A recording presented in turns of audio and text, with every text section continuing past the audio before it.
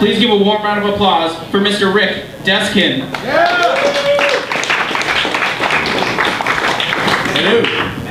Hello. So, I was in the Air Force. I'm a veteran. Served from 1984 to 1988, active duty and active reserve from 88 to 90. The thing about the Air Force is that you know, it's not as physically intimidating as the Army or the Marines. It's more about nerds finding a place in the world. And amongst the nerds in the Air Force, and I respect all of them greatly, I seem to be in the best condition because I spent 3 years cross country in high school and in the drama club. I knew how to dance, so you know, I was able to hold my own there. So the thing about basic training with any of the services is that it's about breaking you down and building you back up. And there's a lot of mind games. And specifically in the Air Force, it was a lot of mind games. And I knew this going in because my dad had been in the Navy, so he kind of prepped me. So one of the things I knew not to do was when they asked for volunteers was to step forward and volunteer for something. Because usually you end up with something lame like latrine duty, you know, cleaning up toilets.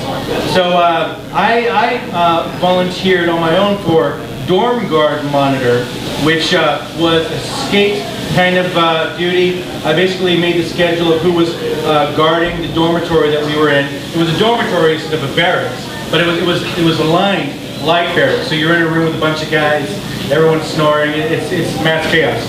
So one afternoon, this is during basic training, the drill instructor comes in and he is doing a snap inspection. Well, I had been working on the dorm guard schedule, and I hadn't had time to fold my clothes into little squares and triangles like they like you to do. So I had just thrown my stuff in the drawer. So I'm sitting, you know, we all have to stand at attention at our lockers. And the drill instructor's coming by, and he gets up to me, he looks at my drawer, and my drawer is just like, clothes are all over the place. Nothing is organized. He looks at me for like, it seems like an eternity. And he goes, "Son, are you on drugs?" And I go, "No, sir." He continued to look at me for another minute, and then he just kept walking. Didn't do anything, didn't say anything else. And one of the things I found out before I even went in is that if you don't let what they say, you know, affect you or phase you, then they figure out they can't mess with you. And that's what it's a lot of. You know, it's all about. They're trying to mess with you to see if they can dig in and you know, shake you up. So. Fortunately, from that point on, I had this reputation of not being fazed by stuff like that. So that paid off later on when I served in other places. So after basic training, I had security training. Now, they put me in security, even though I requested to go into broadcasting, because I was an actor, I'd been in drama club, I was like, I want to do broadcasting. And they're like, well, we need you in security. I was like, well, that kind of sounds interesting. It's not what I want to do, but okay. So I ended up in security. So all of this training was in San Antonio, a very hot place from June to August.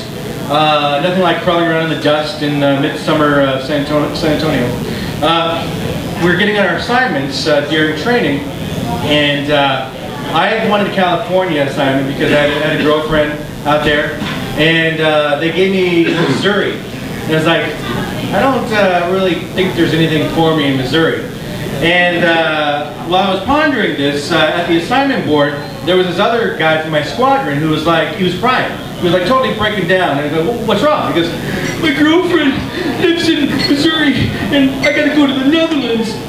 And I was like, well, you know, since I can't go to California, I don't mind going to the Netherlands. That sounds kind of cool. Sounds more fun than Missouri. So I swapped it. So I ended up in the Netherlands for my first 2 years. And that was a cool assignment. At 18, being in a place where I had to live off base, I had to live in a flat off base, and there was no drinking age. So I thought that was a pretty cool deal. And it was for the first 2 years. Then I made the mistake at 20 of getting married. And I did it because everybody I knew was getting married. I was like, well, they're getting married, so I should too, right? And you should never get married when you're 20. It's a big mistake. If you have and you're successful, kudos to you, but otherwise don't do it.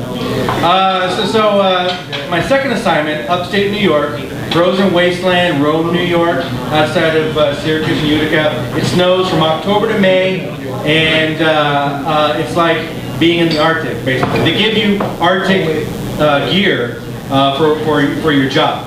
And so I'm there in upstate New York, working midnight shifts.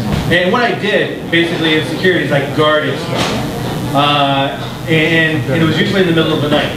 So in the Netherlands, in upstate New York, I'm guarding stuff out on a post by myself. So I got to keep myself awake. So I'm drinking lots of coffee and reading Stephen King novels. Anybody read Stephen King novels? Yes. Well, nothing like reading something like The Stand, a post-apocalyptic tale, while you're guarding weapons of mass destruction. It kept me alert, it kept me awake. You know, the slightest sound, I'd be like, you know, totally looking around. What the hell is that? So I read a lot of Stephen King books, drank a lot of coffee, and amused myself because I'm an actor and I didn't want people to mess with me. I would kind of do stuff to kind of mess with people myself so they wouldn't mess with me. And so I had this reputation. They called me PR at my first assignment, which stood for punk rock, because at the time I had an earring, and I spiked up my hair and wore spikes and bracelets, and I was basically immersing myself into the Netherlands culture, which, you know, everyone was punk or new wave, and this was back in 1984, so, you know, it was pretty common. But because I was being such a good ambassador, in my mind, to the people on base, the officers, they were like, we don't think you're being an example of a good American. And their example of a good American was someone that goes around in their cowboy boots and basically expects people to talk English to them. And I wasn't going to be like that. I immersed myself in the culture to the point where people did not believe I was an American. So I felt like I had a victory there because I was successful in you know, immersing. Now in New York, because it was such a frozen wasteland, and I was guarding B-52s. Anybody know what a B-52 is? Other than a drink?